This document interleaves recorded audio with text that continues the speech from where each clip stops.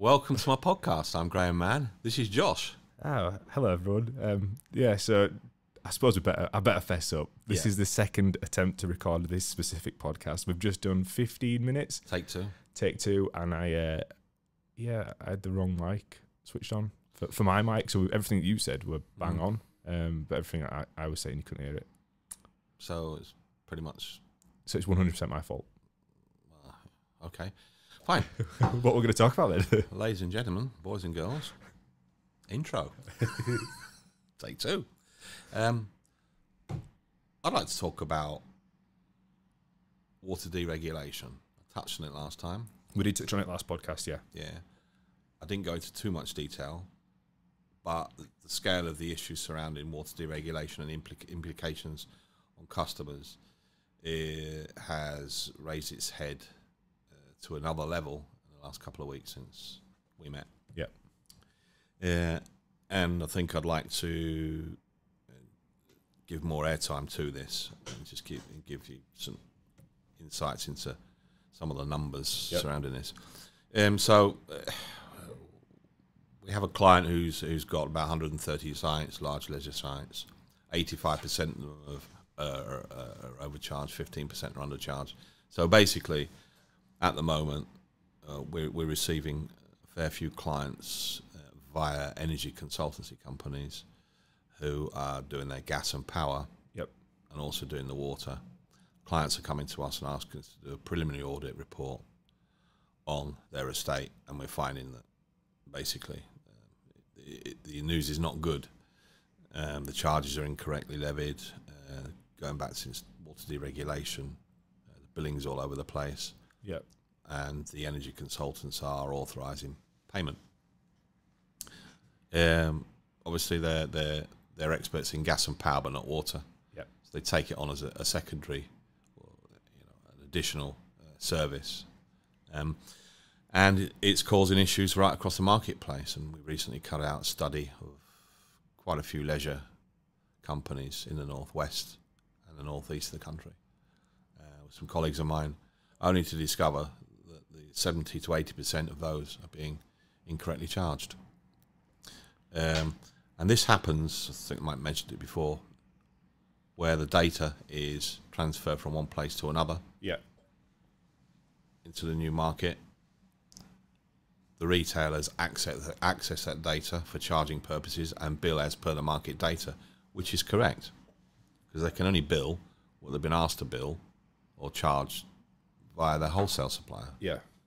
And basically, the charges are incorrectly levied, and they keep billing it until we come along and say that's incorrect. And where's this? How is the data being corrupted from the start? So, like, obviously deregulation's coming, but where's the problem come from? Where are they getting the data from to make it corrupt? Well, as I understand it, it was going from one place to another, to a central database that the retailers access in order to levy the charges on the customers. Right, okay. And it's that transition. And in that transition period, the data's been corrupted or it's been input incorrectly. So instead of having certain allowances against your water bill, those allowances have been reduced or taken off the customer's account and are now on what's called a default charge. So it's a standard charge. And just a brief number, really, 20 sites overcharged by between £2,000 and £2,500 a year. And this is your study. You and just a snapshot. 20 sites, 2,000 to 2,500, 44 grand a year, 88 grand. Nearly £90,000 overcharged. Probably between 80 and like 100 grand, right? On 20 sites. How many sites is there across the UK? Tens of thousands. So you're talking leisure sites like with swimming pools and stuff like that? Millions. Yeah, there's got to be like tens of millions. Almost one in every town, isn't there, if you think about it? Yeah. Jeez. Oh, more than that, probably. Well, you've got local authorities. Yeah. Council charge. Yeah. Private gyms. Gyms. God, I bet there's many in a town then, isn't there?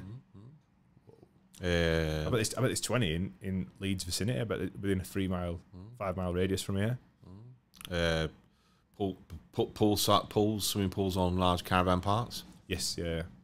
Leisure parks, and there's hundreds, if not thousands, of those. Yeah, it's a big issue, and I think really is that customers should not have been worse off due to deregulation, and that's caused an issue. So the customer's paying big style. Is it not? I'm sure I asked this last podcast, but is it not because the water industry is going unnoticed slightly because of the scale? Obviously, gas and electricity costs lots more than. It's a higher profile utility, isn't it? Yeah. So water just goes unnoticed, then it's gone like fully rogue of the companies, and they can just sort of do what they want. Is that sort of the picture that's been painted? It's well, it's not do what they want. It's the data is correct as far as the water retail company is concerned, because they can only access and charge what they're instructed to charge by the wholesaler. Yeah. But then when we point it out, the water retail companies are having an issue in understanding why it's wrong. They say, well, the market says this, the wholesaler says we have to charge that, and you're saying you're not paying the bill because you believe that the charge is wrong.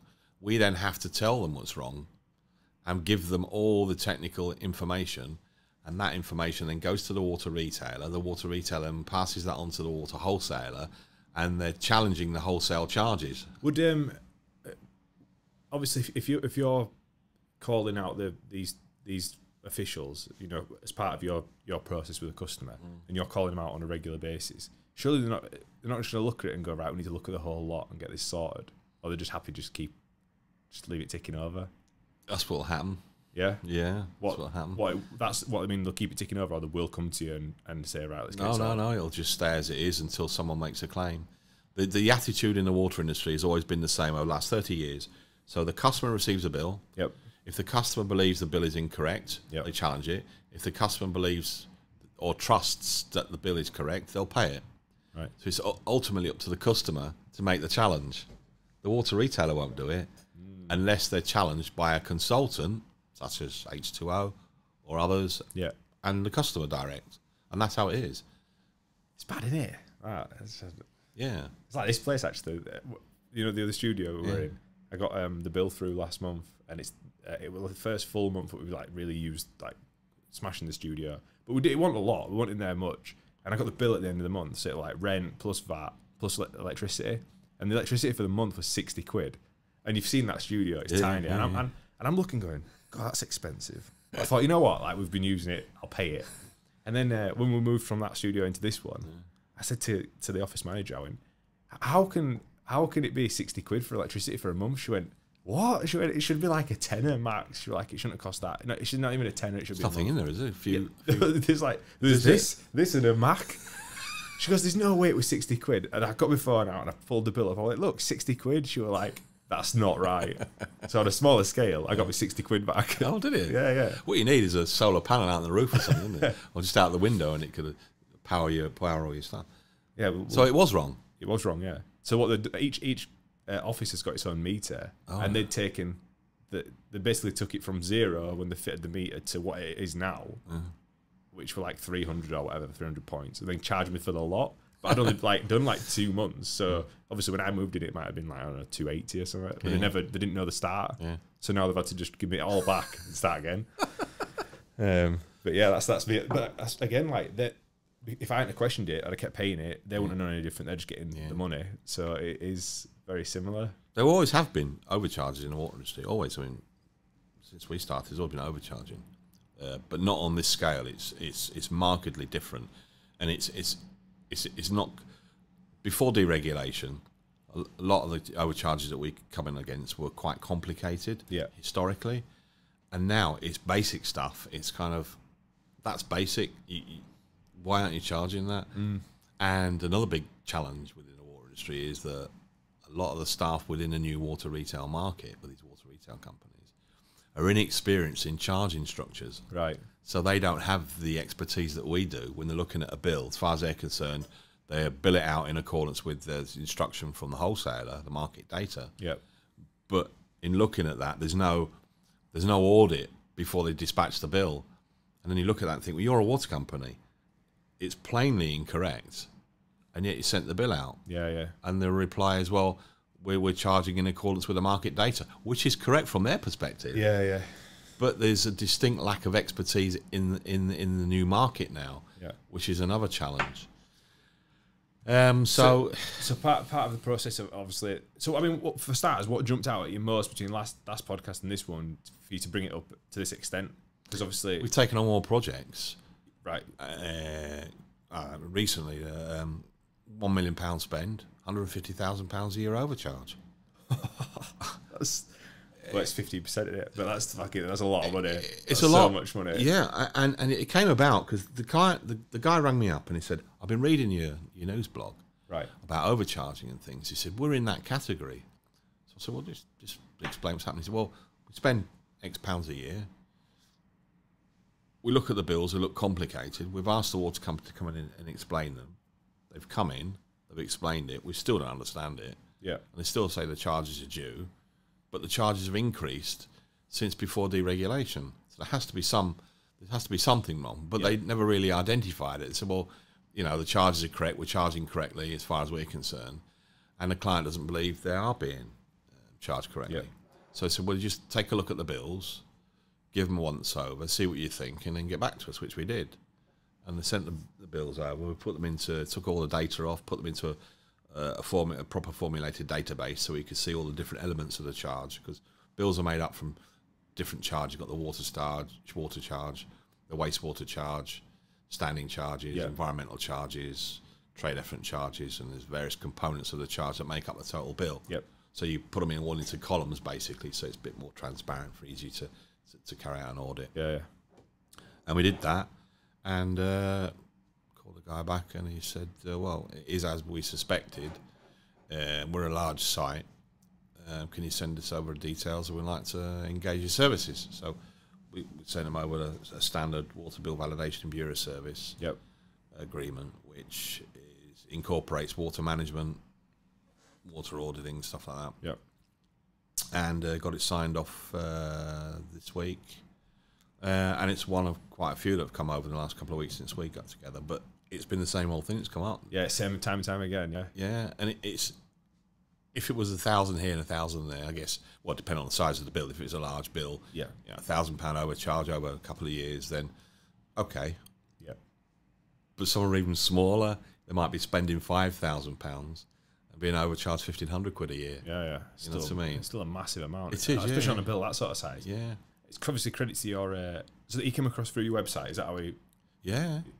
Oh, we get all our business from the website, so we haven't got any salespeople at all. Because I said before, I used your website as an example for a customer the other day because of how you've structured your website. Yeah.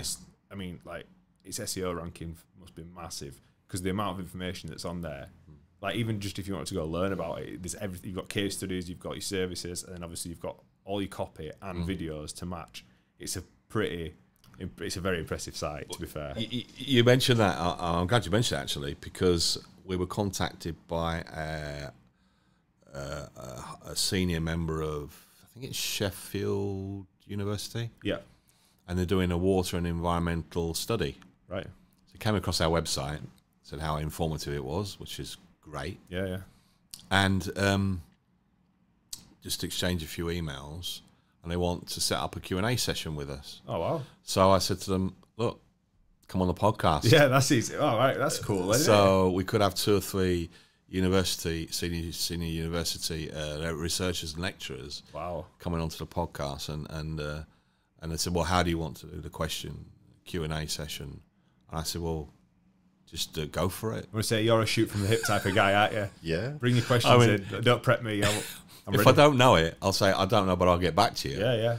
If I do know it, then you're going to get the best answer I can give you at the time. That's interesting. So is that going to, have you got a date set yet? Or? No, they've got a management meeting, but they said if we do that, then it will assist in hitting their target in regards to the whole study. So they've got to do so much research, right? And that would basically bring it smack bang up to date really quickly, and so it'll be I'm looking forward to it, to be honest. That's really good. That, I mean, it just obviously then goes credit to the work you've put into that site. I mean, it's taken 2 years. There's so much information. Like it's a monster of a site. Yeah. So much information on it. Yeah. But at least getting gigs like that. Well, the majority of people, they come onto it, they'll read it. Yep. If they like what they see, they'll call us up, But what we're finding is they'll look at it, and then 2 or 3 months later you get a call. I was looking at your website. I've got your water bills. Who do I send them to? Yeah. And it's great. And I've always done business like that the last 30 years. Yeah. Someone, if the first thing is get found. Yes. So you've got to put that effort in at the front end. Yep. And then when you do get found, make sure all your information is accurate. Yep. You know, technically accurate. And I've got great pains. I've even had people contact me and say there's a spelling mistake online too, or whatever it is. Yeah. And it'll be some university lecturer in, English and yeah. They'll come on and say, this is how you do it. Yeah. And I take it on the chin and say, fine, prof. Yeah, mistakes happen. I mean, obviously, for me, writing and ad copy and stuff like that's not my strong suit. I'm not English literature's not my thing. But no, it's really good. Is that, I mean, like the site itself, and you trademarked your logo as well, didn't you? That it's proper. It's a nice. I love the design. The colours, the design, the wording. Yeah. I did that because no one else does it, and I like to do what no one else does. Yeah. And I'm a non-conformist. I like it.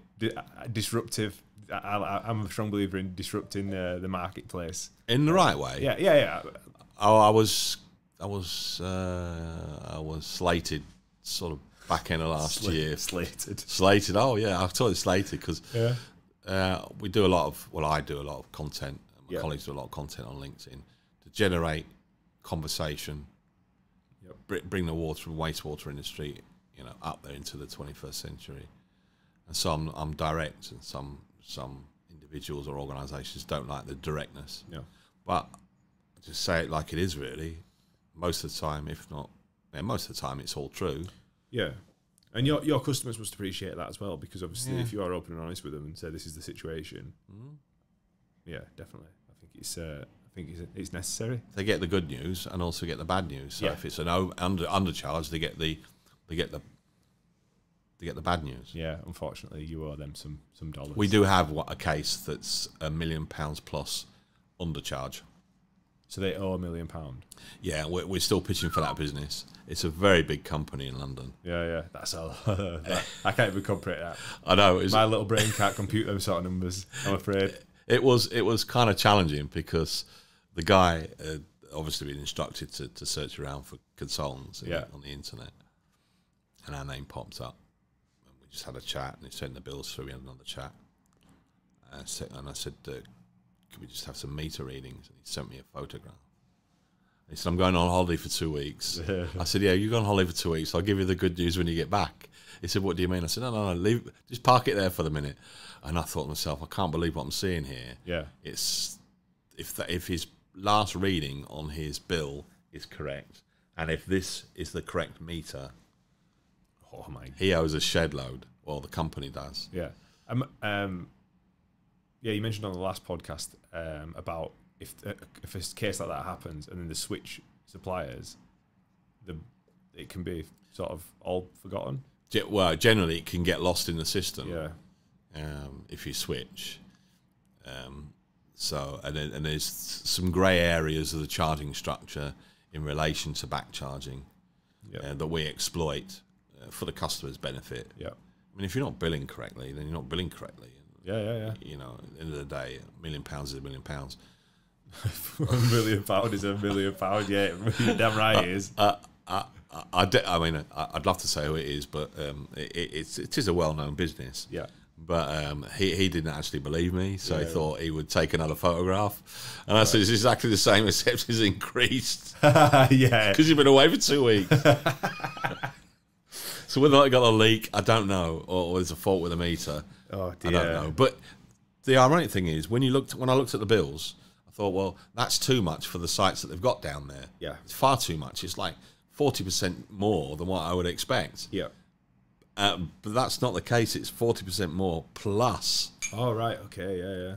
So I don't know whether they got leakage or what. I just don't know. So obviously your leads and your clients and customers come through predominantly your website. You don't have for BDMs. You don't have salespersons. You don't have cold calling. No. Everything's inbound. Yeah. That's the dream. That's the machine. Is that? Well, it's the point of view is we tried it 4 or 5 years ago, and it's like you get telesales or telemarketing, PPI, people bashing the phones all the time, and I just think, how would I react to that on a daily basis? Well, I wouldn't like it, you know. We're British, we don't like to be sold to, not even in business. Well, if you want an item of, I don't know, clothing or whatever, you go on the internet, don't you? Yep. You know, and I think that's the way to buy. Yeah, yeah. The internet's big enough, been with us for decades now, and you got to be seen. And if you're not seen, you're not trusted. Yes, definitely. And so we do quite a lot of content through LinkedIn. Yeah, LinkedIn's a powerful platform at the minute. I love it. Yeah, it's so good. I love it. Any businesses should be really exploiting that while they've got the chance. As the decline of Facebook and Instagram is continuing, LinkedIn, especially for businesses, is where it's at. It's undervalued, actually. Very undervalued, yeah. The amount of data on it is mind-blowing. Yeah, if you get a Sales Navigator account, you can find out exactly who you want, where you want. I've got one. Yeah. Well, I just haven't had the time to navigate, but yeah, it is. Yeah, it's an impressive platform. And if you get a potential client ring up, straight away, I can straight into LinkedIn. Yep. And they've got a LinkedIn account. Press connect, and if they're if they're sat in front of a computer, it'll pop up like LinkedIn request. Yeah. Have you sent this through, Graham? I said, well, yeah, that was quick. You have to be in business. Yeah. Because you've got someone ringing up. You've got seconds to make an impression, haven't you? Yeah, literally seconds. Yeah, of course. Yeah. You know, and especially and this style of content, when this starts getting released onto LinkedIn and onto all your platforms. Yeah. Again, it builds up. Because I think you're quite a really likable guy. So thank you. But when people watch this and listen, and it builds up that rapport with your clients, or potential clients, like it certainly has for me. When people want to work with Get Your Media or myself or use a studio, they can go online and there's so much content from myself. Yeah. That the literally one lady sat in front of me from a music production company. She was like, I feel like I know you. I've watched like 5 of your podcasts. So when I went into the meeting, she almost knew me as like a character on the screen, and I didn't know she was from Adam, you know, like, but we sat down and that rapport was already there because she knew exactly what I was like, what my personality business was. ought to be more fun. Yeah. It's kind of, I mean, I posted something, we recently signed a client in the Northwest that spent about £1 million. Yeah. And I actually posted it on LinkedIn, and I said, well, we just signed a client, I'm spending £1 million, potential savings of 150,000 a year to overcharge. And I put in, I get all giddy. Even after 30 years, I get all giddy when I get an agreement signed, or we get a new project in. Yeah. Because like, it's exciting. So I'm privileged to be in this position to do something that I'm passionate about, that I've learnt about, that I feel myself and my team are good at. Yeah. You know, we do our best. We don't. Well, that's the biggest thing. I think, you know, you're passionate about it. You've got so much knowledge and experience that I mean, it speaks for itself. So we got a new starter in a couple of weeks. Oh, we've got another member. I won't mention it just yet, but all right, she's on LinkedIn, funny enough. Yeah. Well, which is good. Well, while we're talking about LinkedIn, if you are listening, make sure you connect with Graham Mann on LinkedIn and just have a look at the content that's coming out. And if you're watching this on LinkedIn, then don't need to. 6,000 followers. Yeah. Ooh. Really? That's impressive. Actually, it's really impressive. But I thought it was quite good. Yeah, it's taken good. 3 years. Yeah. But if they don't like what they see, then they unfollow. Yeah. That's life. Yeah. So what's this we've got in front of us here? Right. What you brought us? It's all about the problems and the overcharging. I thought I'd just do that's a copy of a check. A check. Mm-hmm. So this is a repayment check. Yeah. 132,613 pounds and 56 pence. Yeah, that's what this is an actual. That represents 6 years back charges. Sort of 6 years overcharging. So that's 20 grand a year, isn't it? What? And due to the statute, what they call the statute of limitations, you can only go back 6 years. So it'd be more if it's more, yeah. Yeah. Wow. Yeah, nearly. 132 grand. 242,000. £250,000. So that's 40 grand a year for 6. Is this a 6 year one? I think that represented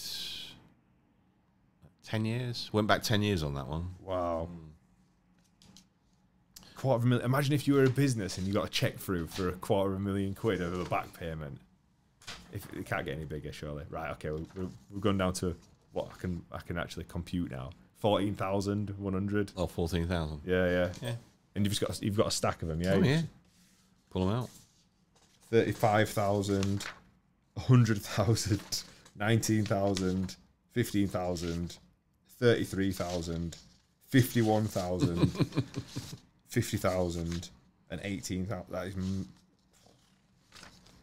That's stupid money. It is. That is absolutely stupid. It is. That's £250,000. You know, companies are looking at the finances on a regular basis, and there's this is just completely getting overlooked. Yeah, there's tens of millions of pounds worth of, probably more than that now since water deregulation. So, but you know, I'm urging companies really to get their bills audited. So that's your recommendation then. Obviously, if a company's listening now, just get it audited. And if they're with an energy consultant, ask the energy consultant or the energy broker. Yeah. To give us a call. We'll work with these guys. Yep. They're their clients after all, and we'll work on their behalf for them and their customers, and identify areas that they're perhaps not have the expertise to deal with. £250,000 and get all this money paid back. Yeah, I know it sounds a bit like PPI, but it's the longer it goes on, the more difficult it is to find. Yeah.